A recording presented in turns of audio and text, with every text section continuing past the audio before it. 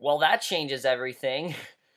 Hey guys, Kevin back for Colony, Season 1, Episode 4, Blind Spot. And holy shit, this episode was huge. I mean, we got some really big revelations in this episode, and there were some really crazy scenes in this episode, and especially that ending. We will definitely get into that, because very interesting stuff going on there. But let's just get into this episode, because by far the best episode of the season, really. And I think as the show goes on, it's just going to get better and better. Colony seems to be one of those shows where every episode is better than the last, and let's get into this episode because I really loved it. And the way we start off especially, very hard to watch, because we see this SWAT-type team of Red Hats. They're going into a school, violently attacking students, searching their lockers, taking them away. And, of course, we think of things like, school shootings and things that have happened in schools. And to just know that this is like an everyday thing for them is insane, because it is. That's what the Red Hats do. They create chaos. But the biggest part of this is that we realize that one of the Red Hats is none other than Broussard.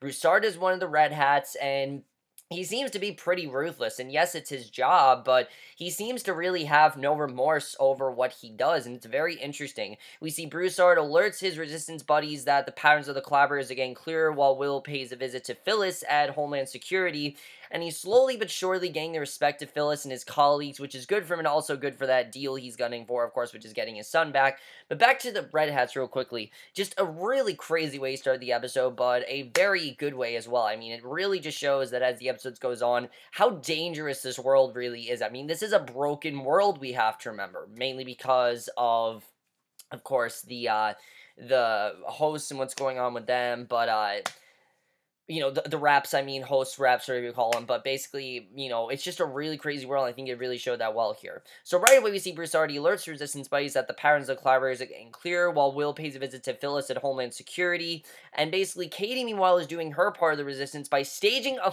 fire in her own home. I'm not kidding you, she stages a fire.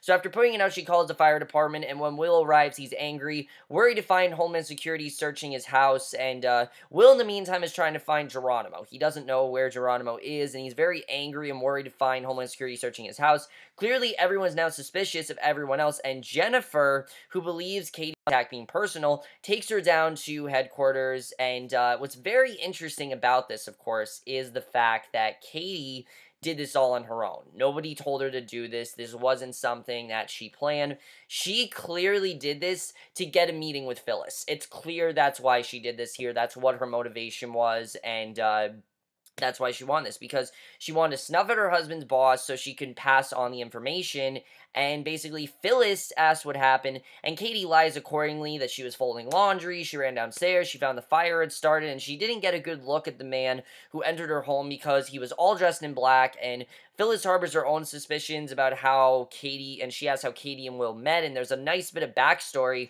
which I liked here. We learned that Katie mentions how he came into her bar before he joined the FBI, and I do think that part of that is true, but obviously the rest is a lie. And we know, of course, that Will and Katie are hiding really who they are, and the good news, according to Phyliss, is now that the family is totally safe, they're going to have increased protection and make sure every neighbor knows to be vigilant. But it's a promise that clearly makes Katie feel uncomfortable, because she doesn't want people constantly watching her and constantly protecting her. She wants to do that on her own, obviously. This is not really something that Katie wants people to be there for. She wants to be able to do this on her own. So when Will finally meets up with her, she just tells him that she wants to go home, and this sets Will off. He goes directly to Phyliss, demands to know what she said to his wife, because obviously Katie's really upset about this, and I loved how protective Will is of Katie, but again, he has no idea that Katie's the one that did all this. But Phyliss has more important things to talk about him, namely, when they search his house, they found Bram's tapes of Geronimo in his bedroom. Now, you knew this was going to happen. I didn't think it was going to happen this quickly, but knowing that there's Homeland Security on them, it makes sense, and she offers to keep them hidden, at least for now,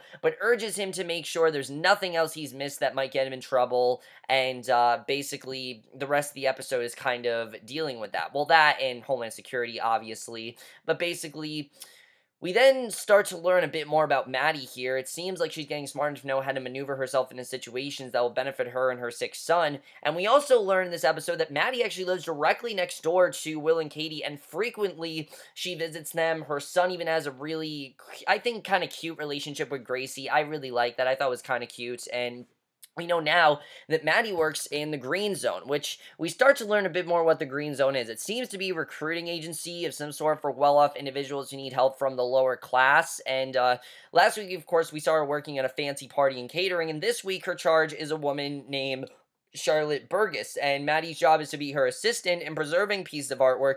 And when Maddie overhears a conversation about a piece of art that they desperately need to get their hands on, she casually mentions that David, of course, that guy that she saw, she knows because she used to work in the gallery that sold it to him. So we start to find out a little bit more about David, and it's pretty clear that she, in fact, did sleep with David. Basically, she did sleep with him, and I like that we, found this out, basically. And Maddie further elaborates that she was just in his house and knows locations of his collections, which Charlotte is very keen on taking advantage of. She wants Maddie to work exclusively for her, and Maddie has no problem saying that she do it because she needs insulin for her son, which, again, that's something that you can't get in this world. You have to do whatever you can to get insulin, and Katie's going to do whatever she can, Maddie's going to do whatever she can to get that insulin. So, good character development for Maddie this week. I like seeing that, especially because we didn't get a lot of Maddie last week. I like that we saw a lot of her in this episode. We got a lot to do. She had a lot to do in this one. So after the Redheads bring Katie home, Will confronts his son about the tapes, and Bram tells his father that he knows when and where Geronimo's messages are coming from because it's on the posters. There's a hidden signal broadcast written on the back that lets people know when to listen, and Will promises he's going to fix this situation, and when Will makes a promise that involves his family, of course he's going to go through with it. So Katie goes to Resistance hideout, but Broussard isn't there. There's a bit of cryptic talk about why, and Katie's shown people coming and going from the Green Zone. She's asked to point out Will's boss, and Katie's hesitant and wants to guarantee her husband will be safe because there's only so much stress she can take with these missions. And once her request is granted, she gives them a face to put with a name, and unknowingly puts an entire new plan in action. So we then hear Geronimo, who we now know may or may not actually be Geronimo. This might just be some guy that's pretending to be Geronimo. He gives another address about last week's raid, and this time, though, we do see his face. He also doesn't bother to hide himself after the broadcast, allowing Will to take him in when they track his location. So Will blames him for the fire in their home, but then realizes he's probably not the man they're actually after. Snyder, though, has gone all out, told everyone they've captured the man behind it all, so it's a bit of a downer when Will smartly says he doesn't think he's the mastermind behind all this, which would make sense, because Geronimo wouldn't just blindly stay, wouldn't just stay somewhere where someone could find him. He's obviously hiding out. This guy's covering up for Geronimo, and who Geronimo really is, we don't really know.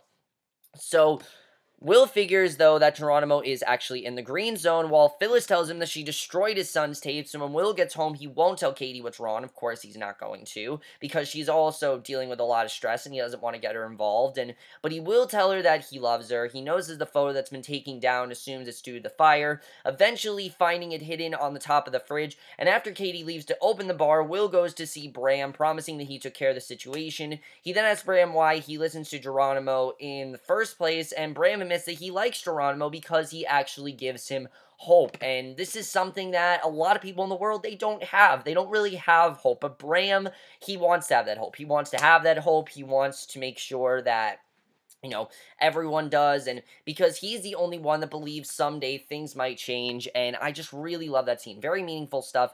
They're really doing a great job of Bram's character. I really felt he was going to be very underused or annoying or something like that, but no, I'm really enjoying his character, and you really see that he just wants to make a difference, and I really like seeing that, because isn't that what Will wants to do as well? He kind of wants to make a difference. It's clear that Will's realizing that there are certain things he can't do, but Bram really does want to do something, and I really like seeing that.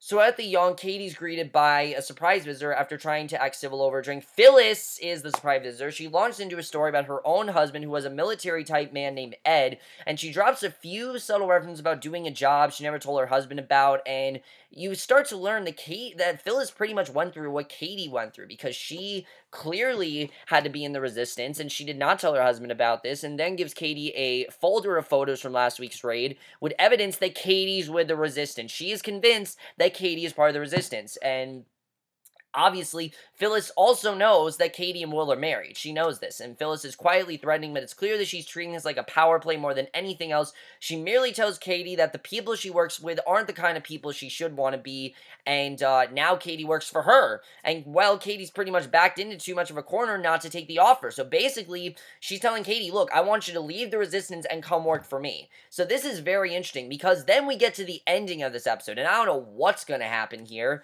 We see Phyliss returns home, home, she gets a mysterious phone call, and it says, she tells the person that today was a misstep, and basically, she says that she has a new asset, and she thinks she'll be pretty valuable, and we surprise learn that Phyllis's husband is actually still alive, though he's clearly not recovering from his coma-like state anytime soon. We're even more surprised to see who's waiting for her. It's Broussard. So Broussard and Phyliss are definitely working together, and Phyliss isn't entirely surprised either. She doesn't even seem scared. Her only request is that Broussard kills her husband, and you think he's gonna do that, but he doesn't. He kills Phyliss, and that's how the episode ends. He sticks on his red hat, walks away, and that's how this ends. So, holy shit, Broussard and Phyliss are working together. I can't get over this. I mean, this is insane that these two are working together. But let's talk about the fact that this job offer that she just gave Katie. What's going to happen here? Because Phyliss just died. She's dead. What's going to happen now? I mean, obviously, Katie can't take this, but I definitely feel like Katie definitely is starting to feel pressure. Knowing that Phyliss is telling her this is not what you should be doing, I could definitely see Katie at some point definitely telling Will what she's doing. Because obviously, I really feel that Phyliss made her seem like she's not doing something good, and obviously I think Katie wants to do something about that, so I'm definitely looking forward to seeing what she does there. Broussard, this reveal that Broussard is with, the Red Hats is very interesting, and it really does make sense, though, because Broussard always seems like he's a very calculated guy that's always doing his job, and